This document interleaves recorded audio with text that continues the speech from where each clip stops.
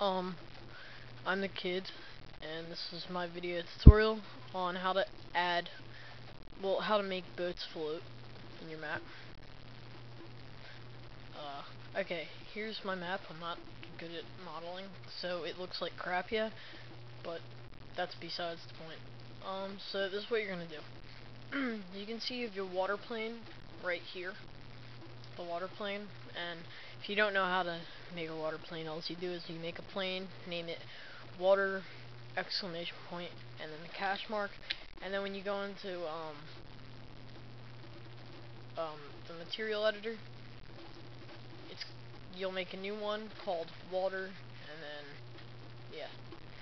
and you just apply 256 by 256 white bitmap to it. And then you make a water shader, but I'm not gonna go too much into detail how to do that. Anyway, here is how you make the collision plane. We're gonna make a new plane. Okay.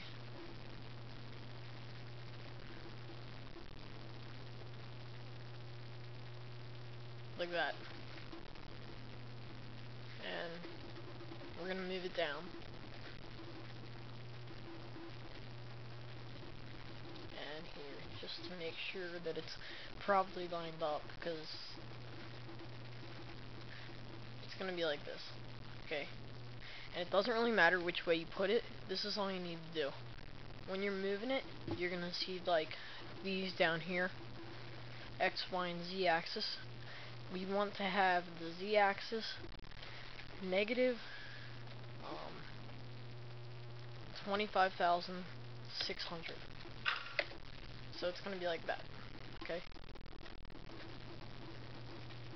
Yeah. So just to make sure. Yeah. That's all it needs to be on the Z-axis, and see, you can, I think the water is a little high for it, so you can move it down, but personally what I do is I move the water a little bit up, so it kind of looks like more realistic, so the boat is actually submerged in the water, rather than just like, it looks like it's riding on glass. And what you're going to do to the plane is you're going to name it this, collision, and then the @ symbol, like at AOL.com. Now we're going to go into the material editor.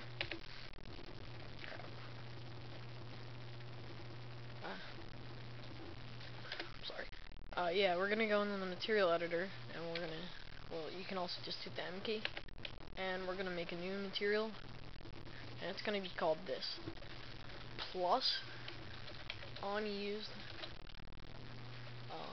and then collision, and then the @ key. Yeah, so plus unused collision, and then that, and I guess you could do the same thing like with the skybox, just make it whatever color you want. And then what we're gonna do is link all this to the frame.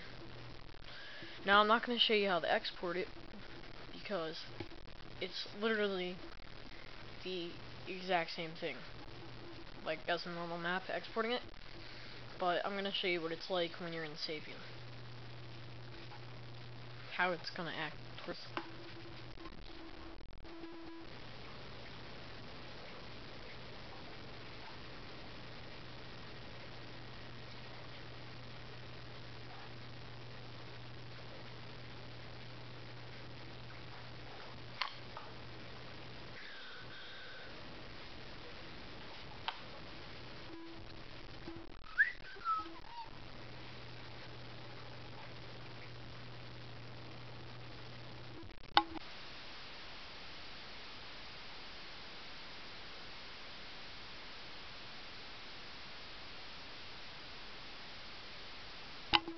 Sorry that it's taking so slow. I don't know why, but somehow I always have trouble when I'm filming.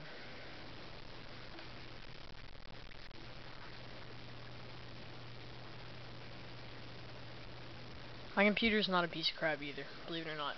I think it's taken so long to load, because I was just seeing what it would look like, and I added a few bipeds in here.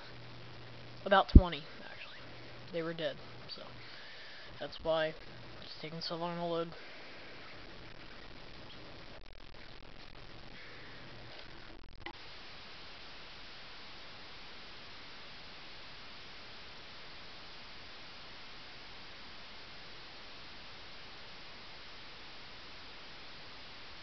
You can fast forward if you want.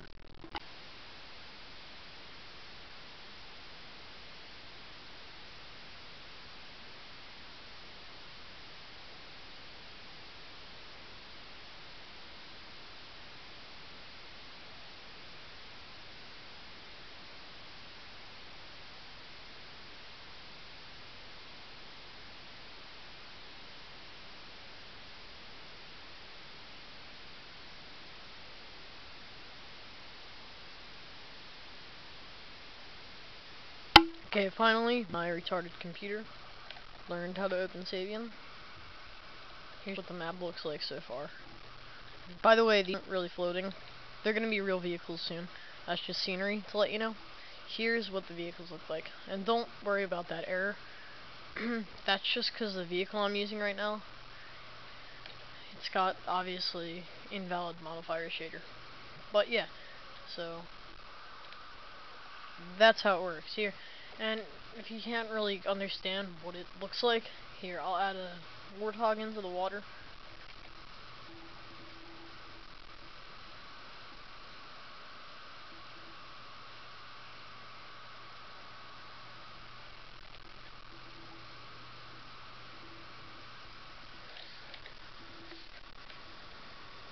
That's a vehicle called the Hippo. That's like throwing a tank in the water. But I just chose to have the collision plane a little bit underneath the water, or the water a little bit higher than the collision plane. See, you never want to move the collision plane from the negative 25,600 like degrees on the axis. You always want to keep that the same. If anything, you want to raise the water. So yeah, that's just what it looks like. And that's pretty much the end of the tutorial. Okay, so yeah.